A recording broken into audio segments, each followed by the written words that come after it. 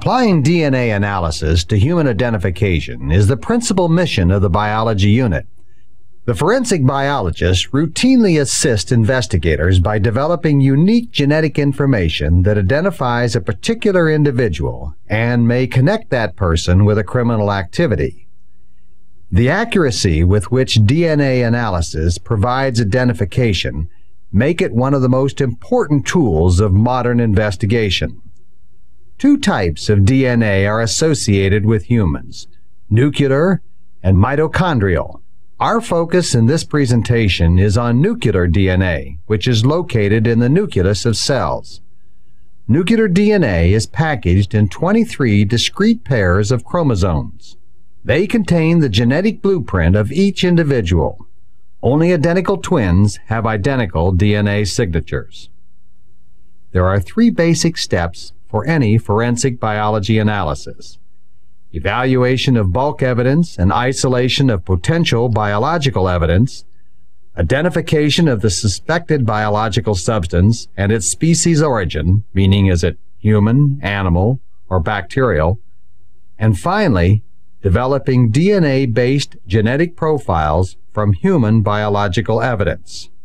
These steps are controlled by a rigorous protocol within the laboratory to prevent contamination of evidence during analysis.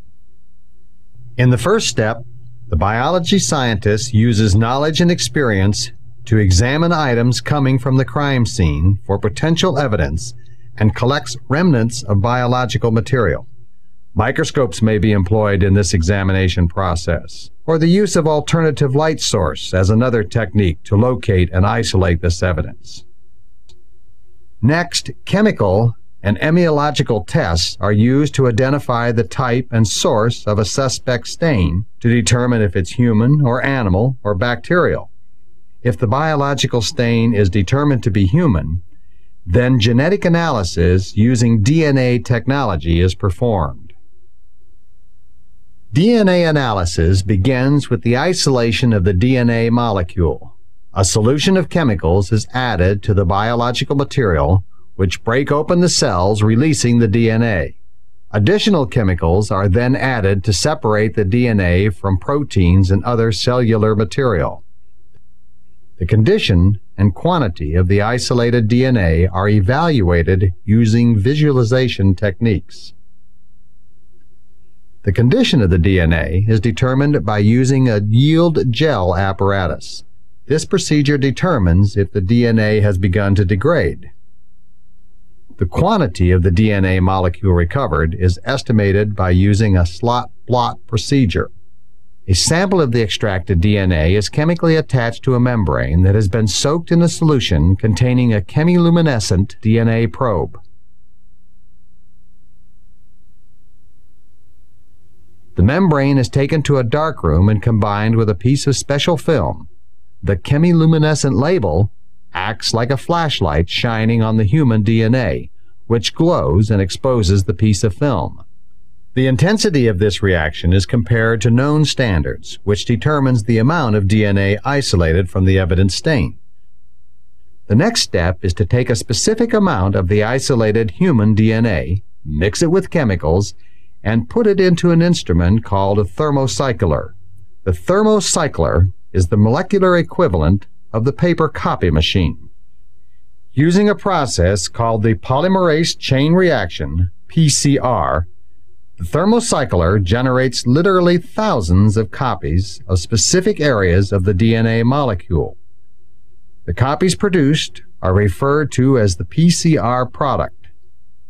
The locations of the copied DNA molecule are polymorphic, which means they are highly variable between individuals.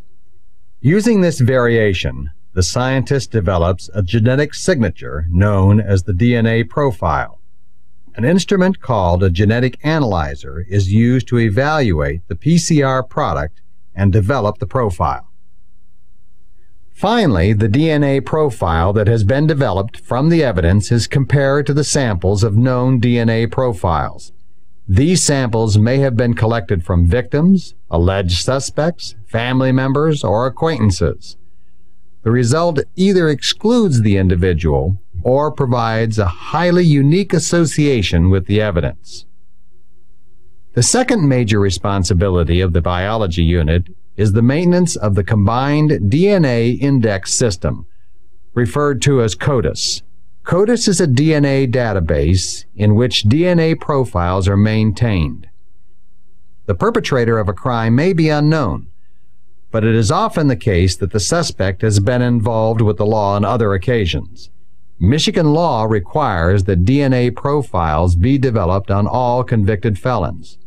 These profiles are stored in the Michigan CODIS that is a member of the national CODIS system administered by the FBI. In addition, DNA profiles developed from the forensic evidence and from missing persons are housed in the database. DNA profiles developed from the crime scene evidence are entered into the CODIS system and searched against the convicted felon database.